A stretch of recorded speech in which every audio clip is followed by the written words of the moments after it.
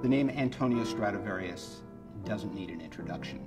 He's recognized as the finest violin maker to ever practice the art of lutherie, and his works today are held as the bar that all of the violin makers want to succeed at.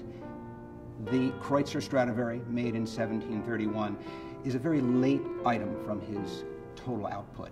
When we look at the outline, the workmanship of the edge, we're seeing an older, much more mature hand, thick in the carvings as well as in the arching. Assisted by two sons, also well in their middle age, these works are extremely coveted for their tonal quality. Here's a maker working through his stock.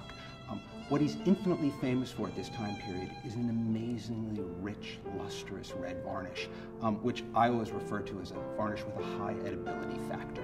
The provenance of the 1731 Kreutzer Stradivari is important and unique for the fact that for the better majority of its lifetime, it's been in the hands of musicians up until 1921.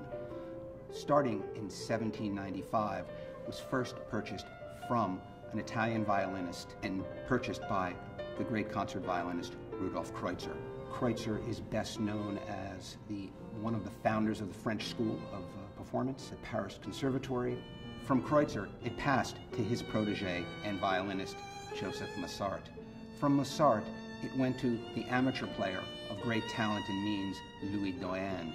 And from Doyen, in 1921, it passes into more private hands of Huguette Clark. The Clark household was well known as a rich milieu of the classical arts, and one of the most important was classical music. They were great collectors of fine Italian instruments, and no fewer than 7 Stradivarius had gone through their collection. Here the violin would remain for the next 90 years in the possession of Huguette Clark, longer than any other owner had owned the instrument since it was produced in 1731.